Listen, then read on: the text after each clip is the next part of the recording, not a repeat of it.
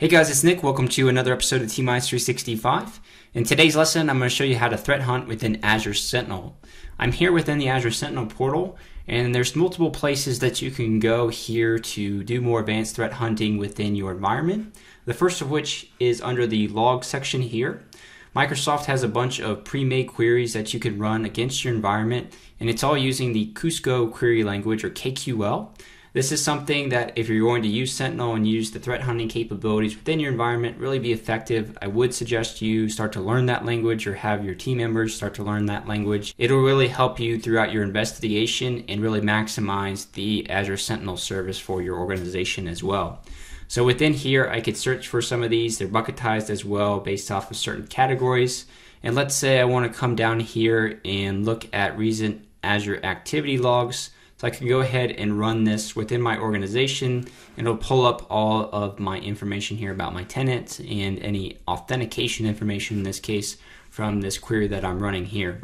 So from here, I could generate new alerts that would relate to the Sentinel activity. And this, just like I showed in my previous lesson, is where you can create more automation off of these alerts as well too, where you're actually using the logic apps as part of Azure to conduct certain response activity, or maybe that's just generating a ticket in your third-party tool like ServiceNow or a PSA tool that you use today for ticketing itself. So a lot of cool capabilities here from the query section, and you could obviously write your own queries here and run them within this portal. The second section I wanted to showcase here is the hunting section. This is where you can have a bunch of pre-made queries as well from Microsoft. You have this entire attack chain, the MITRE framework here as well, which is bucketizing these queries that they have available to you. You can filter based off of those as well too, or you could decide that you didn't want that filter and just have all of them at once here. If I click back into that, it'll go ahead and add that filter back to my list. And you could come in here and you can click on these individual queries. You can see more of the description and everything about it here. And you can run this query ad hoc. But they also do allow you to run all the queries as well too. So it'll just start spinning through your environment and running those queries and presenting any results that it finds, which may be more of what you want to do to narrow down your search. And maybe this is a daily activity you do, or maybe this is a weekly activity, just so you can see more of these attempts and investigate a little bit further if it's something that pertains to potential threats within your organization. So if I click into one of these that has this anomalous sign-in activity, I can see there's 11 results here, and maybe I want to go ahead and just view those results. This will bring up the query page again here, which is pre-populated with the query that I just ran, and it has all the information here about the results itself. And I can click in and I can expand that to see more information, and I can dive in a little bit further. Up top, I could also modify this query on the fly as well if I wanted to add more information. And in some cases, I might want to add graphical views just to help with being able to see this visually for me. So I added a time chart here, which can give me more of that graphical view again of what's going on. And this may help me visualize exactly what I need to investigate within my account.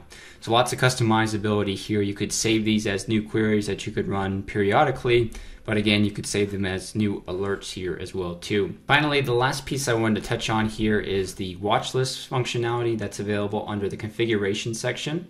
Watch lists are pretty new in Azure Sentinel, but they do allow you to heighten your search capabilities for threat hunting, but they could also help you in whitelisting certain events within your organization as well too. So they have some templates here that you can see as examples here, and they're saying that, hey, maybe you want to bucketize your high value assets, or you want to bucketize certain network addresses or terminated employees or VIP users. So just a lot of customization that you can have here.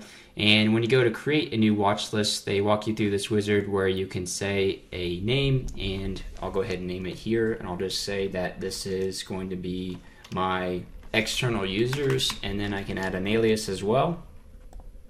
Next, under the source section here, you can upload a CSV file which defines those entities that relate to this watch list that you want to have. And again, this could be users, this could be a device list, this could be a IP range list that you might have here as well too. So lots of capabilities here that you have that you can create. But the cool part is then that you could actually use the logs and query this information directly from a watch list name. So it'll encompass all those entities that you put within the watch list versus having to type all those out or requery them every single time. So it's a really great way to perform investigation against maybe high value assets within your organization. But again, you could reuse it in the opposite way so that you could whitelist this to better identify true positives versus getting a bunch of false positives within your account about potential threats. And this again is just ultimately helping with the machine learning activity going on within the account. So that's everything that I wanted to showcase for you guys today about threat hunting within Azure Sentinel. Stay tuned for my next lesson. We'll be walking through setting up the Microsoft 365 Defender integration with Azure Sentinel. Thanks guys. Have a great day.